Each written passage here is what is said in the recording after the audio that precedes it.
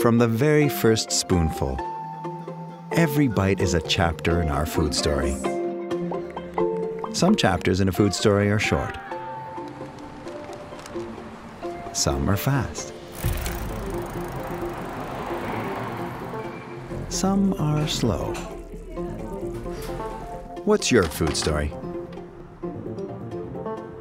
Is it just a quick start to the day? Is your story about getting energy for the next moment? Is it about connecting?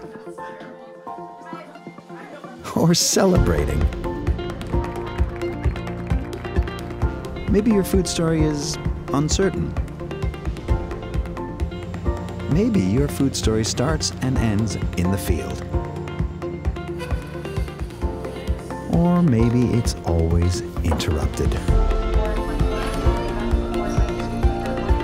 Maybe your food story's been passed down. Now more than ever, food is connecting us. And new chapters are being added every day. It's time to share your story.